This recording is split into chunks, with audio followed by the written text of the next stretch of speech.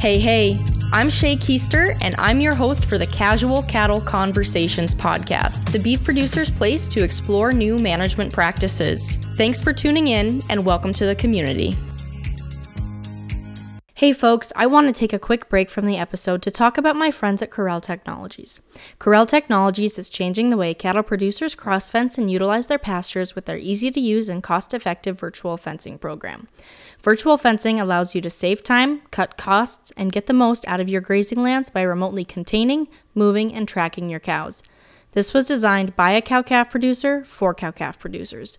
Check out their podcast episode with me from July 27th to get an in-depth look at the process of virtual fencing and how it is impacting the beef industry as we know it today.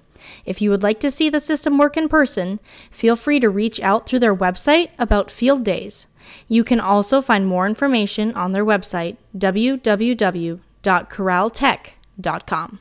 Howdy, folks. Thanks for joining me for another episode. It's Shay here. And today we're going to be talking about bale grazing. We haven't really talked a lot about fall or winter grazing. And today I am bringing on Arron Nerbas, and he's from Manitoba. And he's going to talk about how his family has a pretty unique grazing operation. Or I guess it's different from what I'm used to. And it's a neat one. So Arron's going to talk about how they use bale grazing in the winter, what kind of their fall and spring grazing looks like, as well as what their moves look like in the summer. So I'm excited about that. Now, before we dive into this episode, I do want to remind you that I am booking speaking gigs for the end of this year and into 2024 right now. So if you're interested in having a speaker at your event, whether that's about podcasting, advocacy, or simply finding your voice and discovering how to share it, I cover all those topics and would love to be a part of your next event. So go to my website, casualcattleconversations.com, and on the contact page, you can reach out to me. With that, let's visit with Arron and learn how we can improve our grazing strategies. Well, Arron, it is great to have you on the show today and to have the opportunity to record a conversation. I know maybe we should have recorded our previous conversation before this, where we were talking a little bit about what you guys were doing, and I was trying to understand your operation a little better, but I sure am appreciative of you taking the time to be on the show today. And I know you're a fellow listener, so that's even more fun for me. Yeah. Thanks for having me. Well, to start off, would you kind of give the audience and those listening a little bit of background on where you're located and what your operation kind of looks like today from a big picture perspective? What are you guys doing? Sure. Yeah. So location wise, we're in Canada. So we're along the Manitoba-Saskatchewan border, and we're straight up about 3 hours off the US border. So straight north of Minot, about 3.5 hours. So yeah, it's prairie land, obviously. We're kind of up against or transitioning into what I think is called the boreal forest, kind of more parkland region. So it's not completely wide open. There are valleys, a lot of bluffs, traditionally kind of a mixed farming area, although as the way most things have gone, there are no mixed farms really anymore. So grain farms and or cattle now. So what we do here is there's 3 families involved. My parents, who live on the main operation, and then me and my brother. We're also partners. Our farm is incorporated. It's a family farm, but corporately, and we're shareholders and employees of that corporation. So we each have, me and my brother each have spouses, but they have professional jobs outside of the farm. So they're not involved in the farm per se from a daily management point of view. And so what we do, we're a cow-calf operation. Our land base is mostly owned, some rented. It's 100% perennial forage. So that's either grazing lands and or haying lands. And sometimes we leave the haying options open and sometimes graze the haying lands and vice versa. So yeah, 100% perennial. We have about 550 cows.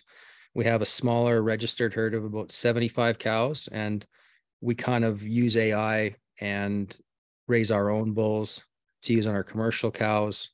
We actually haven't bought an outside animal in for 20 years. So we've been bringing mostly, everything in through AI for influence.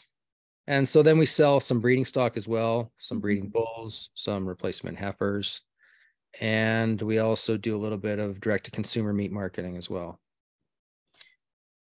That's a And that, lot. You've got quite a bit going on there. yeah, yeah, it's good though. Yeah. So, what we're really going to talk about today is your grazing strategies and specifically the bale grazing side of it. But I guess my question for that as we go into it, you talked about kind of taking the holistic management approach. So, to you, what does holistic management look like for you on your operation? What does kind of your, or maybe a better question, what does your year round grazing look like? Okay, well, just to give a bit of context on the holistic management, we took a course close to 20 years ago now. It's 2005, and then me and my brother took it at that time. My parents took it the following year. So all farming partners were involved. And what the course really brought to us was just kind of understanding your operation and your goals, a lot of goal setting involved, and not just certain parts of the business, but different facets and how they all kind of are intertwined and rely on each other, whether it's the people side of it, the financial side of it, or the land side of it. So they're all kind of tied in together, and having your goals on paper, that's very important. So that was kind of the catalyst for our holistic management, and a bit of how we changed our management. My dad was always kind of an extensive low input type livestock producer, even from the start. So it wasn't really like it was, a major change, but there was a lot of minor things that we changed. And the grazing management was probably really the number one thing that we changed that really, I would say, took our operation or management to a different level, I think. So, I go have a ahead. question with that. So you said there were a number of smaller things that you kind of changed, and then the grazing management is really what's impacted your operation the most. Is that what you started to change first after these courses, or was that kind of later on? Because there's a lot of planning that goes with grazing management. I'm just curious, what was your first change you kind of made when you took those holistic courses? Yeah, that was a major one, because a lot of the fundamental um, principles behind holistic management is the health of the land, and the land being really, like, yeah, I know a lot of cow producers are really, they're cow first people, and it just comes to them naturally. But if you think about it, really, your land is your most important resource, and then your cows are just a harvesting tool that you need to manage accordingly to turn it into pounds of beef. And so the land management was really the major thing, and probably what we changed right away. And it started with just basically splitting paddocks. Like, my dad was he wasn't really a rotational grazer to any degree, so it was mostly set stock. So what we did was just started splitting paddocks, giving land rest and recovery, and then starting slow, not making a million changes at once, and then just kind of building on that success from there. And now we have, I don't even know how many paddocks we actually have. It's probably over 120. We have some different management groups too. That's not all just one massive herd, but yeah, over the years, just splitting paddocks with permanent single wire high tensile, and I mean, and electric. Like, electric is huge for us. Once your cattle are trained to it, I mean, all you need is one wire, even on perimeter. But we've maintained our barbed wire perimeter fences, but anything new now is used with high tensile. Also, when you get to a certain point, then you start splitting with temporary wire, with poly wire and rope, and that gives you just added flexibility. So you started with splitting paddocks, you said. When did the bale grazing come into play for you? Oh, the bale grazing actually came into play very, very early as well. So I would say we started experimenting with it shortly thereafter. I think our course instructor at the time was bale grazing, and and he wasn't saying that we should bale graze, but he was just sharing his experiences with it. And so we decided to start experimenting with it. And then I guess really we liked a lot of the things it had to offer. And then just sort of tweaked, changed different things to suit our operation in specifically, and then really our goals, management and labor and lifestyle, basically. Okay. So would you talk about kind of your year-round grazing strategy? Because you've talked about paddocks, we've touched on bale grazing, and I know you do dormant season grazing. So would you kind of talk about what your year-round grazing program looks like? Sure. So we have two main goals. The first one is really to keep improving and have our land produce as much forage biomass on an annual basis as possible through land management, basically, rest recovery and animal impact. And over the years, we probably got to 2 times, maybe even 2.5 times on average from when we started to what that land can produce on an annual basis. And our second goal is to have the animals graze as long as possible. So take the mechanical feeding, the mechanical haymaking out of it as much as we can, and let the cow do that. Because why not? She can, and ultimately it should affect your bottom line if you don't have those costs associated with that. So those are our two main goals. And then, so from a grazing standpoint, I'll start with the bale grazing because it's easier to start from there. So our winter feed period is about 120 days. So we calve in May, start May 1. We wean around December 5th. Calves are pulled off the cows, and then the cows usually go straight to the bale grazing from there. Sometimes we will stockpile graze a little bit longer if the weather is mild, but for the purpose of this, we'll just say that we go straight to the bale grazing. So they're there for the months of December, January, February, and March. And then usually around the start of April, depending on the snow melt, we will start grazing stockpile grass as soon as we can. So in an early spring where it's ideal, we'll start April 1-ish, and we will graze without supplement to around December 1st when the calves get weaned. So that's an 8-month period of grazing without supplementation. That's our goal. Mm-hmm. And so the split on that is because, we don't have a vegetative period or a growing season that's 8 months or 240 days. It's more like 110 to 120 days from when grass starts growing to the first killing frost. So we will have about a 4-month period of growing season grazing, we'll call it. And then we'll have about 4 months of stockpile grazing on the shoulder seasons. So that's basically April 1 to about May 15th. So a month and a half in the spring, and then about 2.5 months in the fall. I believe that's like September 15th to December 1st-ish, if that makes sense. So you said no supplementation whatsoever throughout the year? No. We will at times if we get, like, say you get a snowstorm in April, okay, and it's just not conducive, they'll go to the bush and kind of all huddle up. We will roll out some bales at times. And if we have a late thaw where the snow is crusty and or there's too much snow, we will have no choice but to supplement a little bit at that time. So we try not to, that's the goal, but we will supplement at times. Now, I don't really truly believe that you need to if you have the right management, the right grass in place, and the right genetics in place. Now, if you don't have all those factors in place, sometimes I think it is good to supplement. I'm not saying supplementation is a bad thing. It can be a good management tool. But like you said, there are other factors that go with it where you look at having the right grass, the right management, and the right genetics to go with it too. Yes, for sure. Yeah. So then on the genetic side, what do you look for to make sure that you are selecting the right genetics for your program? Well, just a lower input cow. So that starts with a moderate mature weight, a moderate mature frame score. That's important. What is moderate and mature for you? Well, as far as weight and frame score.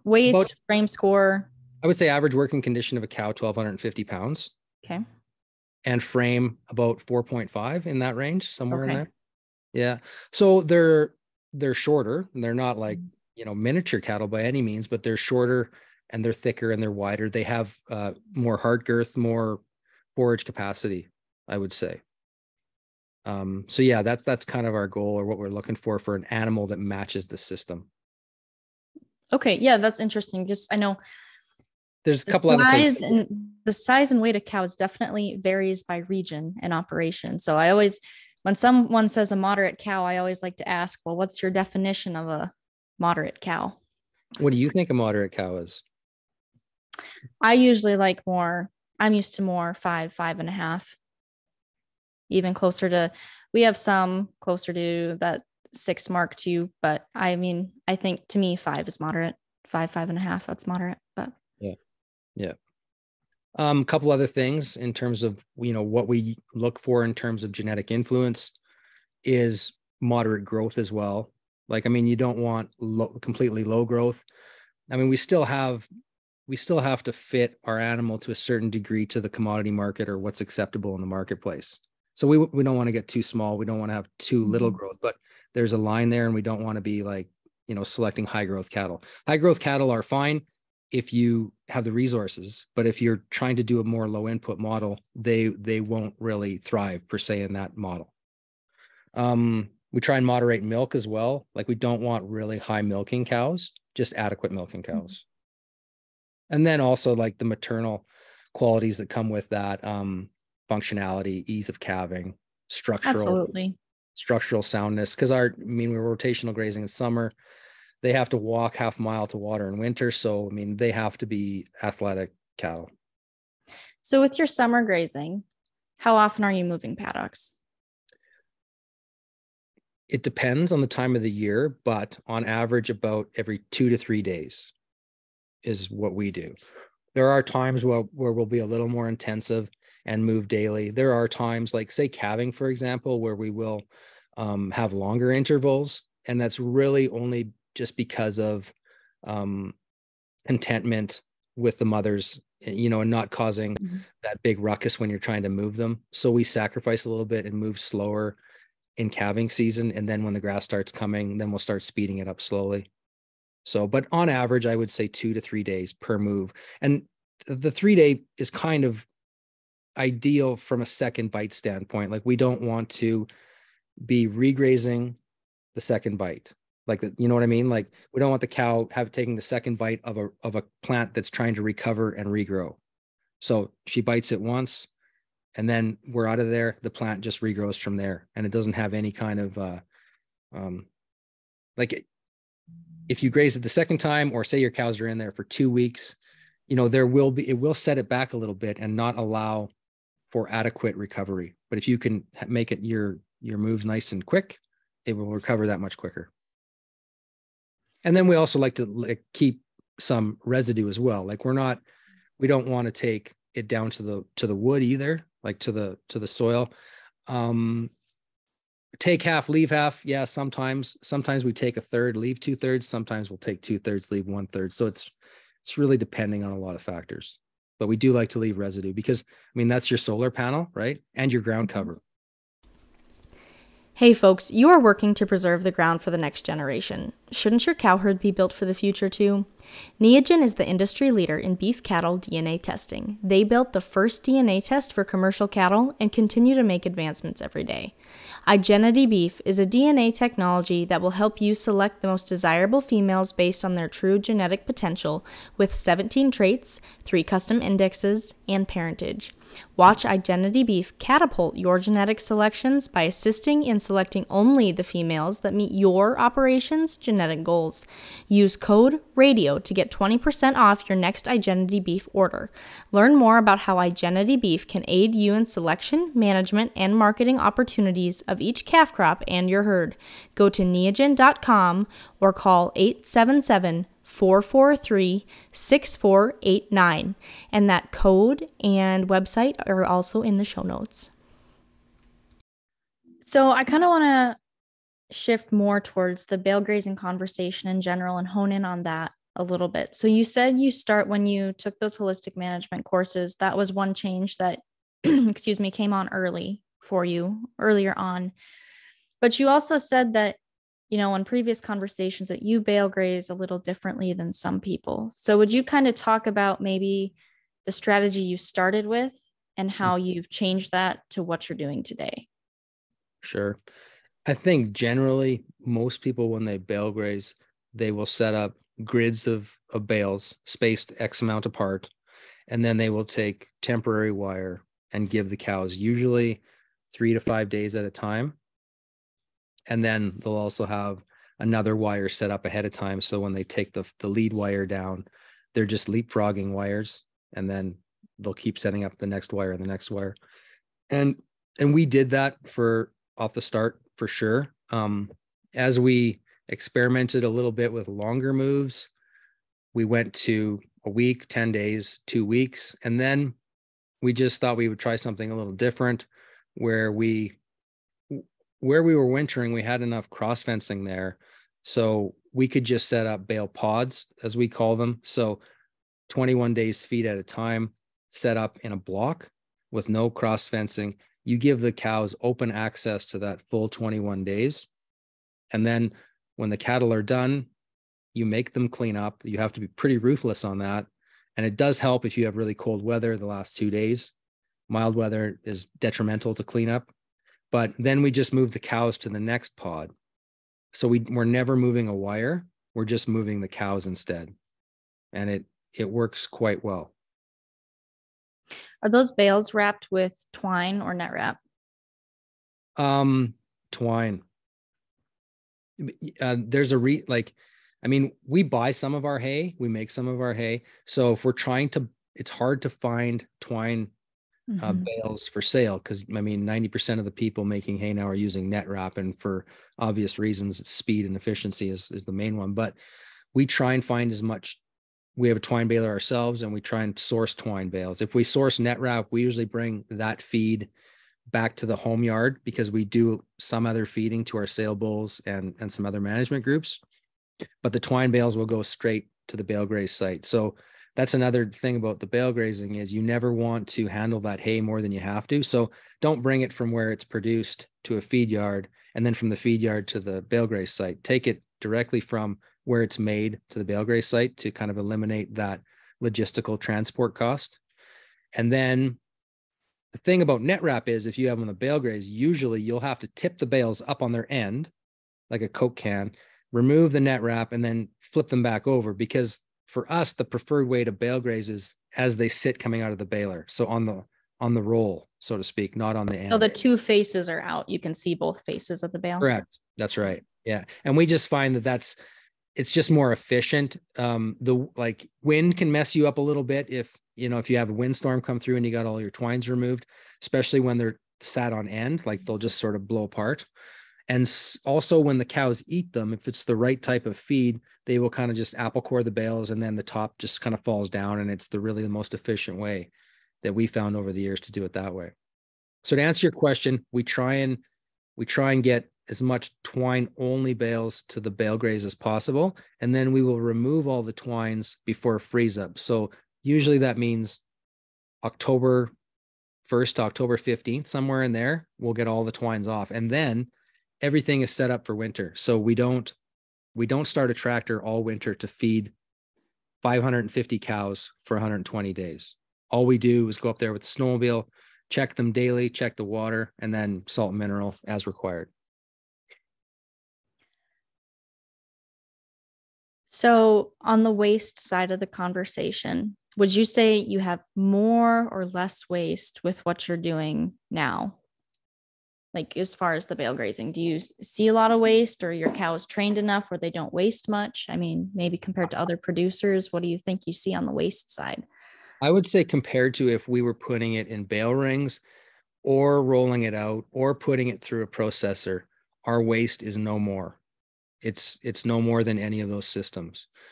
There's a caveat on that though. There's a lot of factors that go into getting the waste down to a level that's that acceptable. And your cows, if they're trained to the system and they grew up in that system, that's obviously a huge benefit. I think if we brought in, say you had 200 cows and then you all of a sudden you bought 200 cows that came in and had no clue about the system. Like, I don't think it would work quite as well, but since our cows have been basically grew up on that system their entire life, they know the drill. And we're pretty ruthless when we make them clean up, but it's really only a 2-day period, right? Of 21. It's a very small percent in terms of their feeding period. So it's not a detriment to them at all. The other thing is that you need to balance your feed quality properly. If you're going to try and use like straw, poor quality feed, coarse grass, maybe green feed, oats, something like that, you probably don't want to do 21-day feed periods. You'll probably want to shorten that up.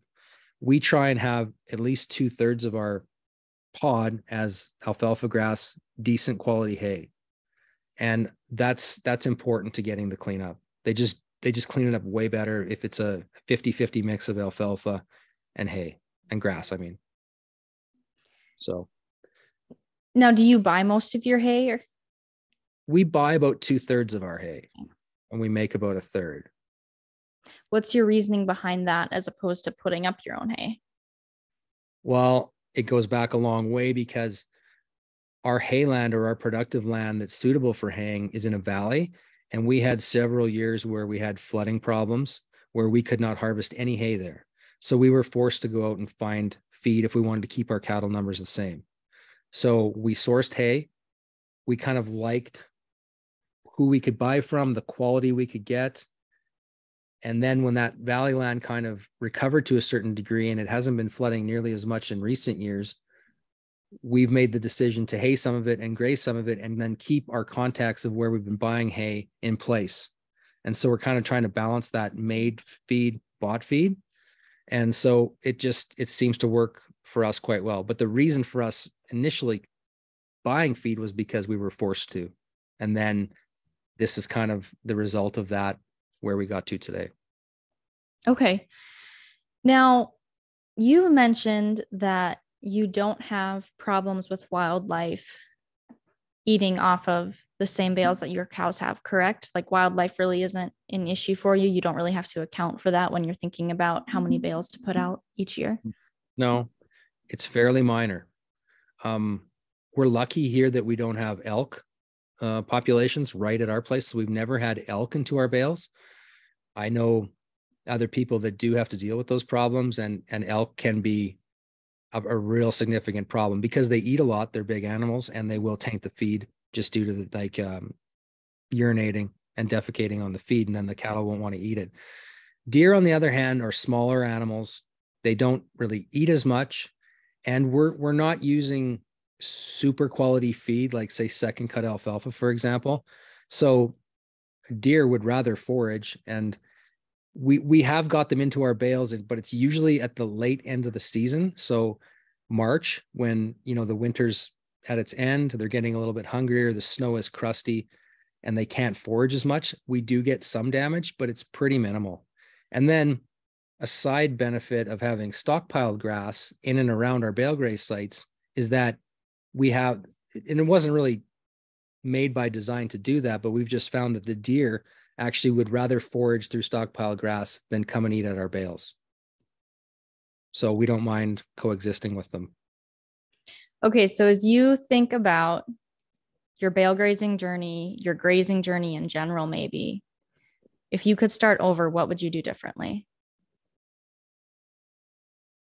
Oh, well, it's a good question. I guess start sooner. I don't know if that's a very good answer, but and then just really put priority on the land and the health of the land, the soil, the species, your composition of your forage, the rest and recovery, making an environment. A lot of people don't even consider what's under the ground, right? I mean, and then like your soil, your organic matter, the microbe activity underneath the soil, all of that health is critical to having a healthy functioning ecosystem that really is the most important thing in the whole big picture of what we do. Economically, how has this impacted, or economically from a profit standpoint, how has this impacted your family's operation? Because you've got three families. I know not everyone is full time on the operation, but you still have three families that are pulling from the operation. So from a profit standpoint, how has this holistic management impacted your business? I think it's been very beneficial to a profitability standpoint. I mean, as you know, I know the beef industry is tough. It's tight. Um, you know, what we get for our product, and then our input prices and the way the price of land has gone, the price of fuel. I think I don't have a crystal ball, but I think that a lot of producers are going to be forced to change how they do things. And I guess I like to think that we were maybe a little bit ahead of, I guess, maybe reading that. I mean, I'm not sure if that's why we did it at the time, but it seems in retrospect to be a good move, I think. And I just, yeah, I think it's going to get tougher as we go to be profitable in the cattle industry. And so I think you need to do everything that you can to minimize. I mean, don't starve the profit. Don't starve the profit or management out of your operation, but like really keep a handle on your input costs and think of different ways that you can do things and not be stuck in a mindset of this is the way it's always been done. And, oh, what will they think if we're doing it this way? I mean, all that stuff doesn't matter. You have to do what's best for you and what fits your operation and your family. Did this change how you market any of your commercial cattle or seed stock cattle at all? Or did you keep those strategies kind of the same when you switched to the holistic side? What changed from your marketing standpoint? Yeah, that changed too. I mean, we really sell breeding stock to like-minded people now. So we tell our story on social media and our website. We try and attract the right type of customer to us instead of, being just one of many options. Mm-hmm. So we really try and attract the right type of customer to us. And now I would say 90% of our sales, we're selling to people that kind of believe in and do the same things that we're doing. I think that's important. It's 100% important. So that you said that's on the seed stock side, but I know you sell direct to consumer too, but do all your calves go through your direct to consumer, or do you market through a sale barn, or do you have direct relationships with feedlots? What does that side look like, and did that change? No relationships with feedlots. Our calves, the females, we market most of them as replacement females to other people that kind of want a cow like we have. So they're buying them to make their own cows. The little bit that we have extra or that don't make that grade get sold into the commodity market just at a local auction mart. The steers, so we're obviously not keeping all our male calves as bull calves. About 2/3 of them will get cut. And in the past, we've had luck selling to kind of other like-minded people that are running yearling operations or grass operations, and they'll buy them from us. They'll overwinter them, background them, they'll put them to grass, and then they'll usually sell them as short keep feedlot animals. So we prefer to sell to people that we know and more of a private sale if we can. And if market conditions and or supply and demand dictate that we don't have those sales, then they'll go to a local auction mart to a pre-sort sale. Awesome. Well, thanks for going into that. So, Arron, as we kind of wrap up today, if you could share any last bit of advice for someone who is considering moving towards a holistic management approach on that grazing side, what would that advice be? I guess my advice would be is just take control of your own destiny. Whether that means, taking a holistic course and or a course similar to that. Doesn't have to be holistic management.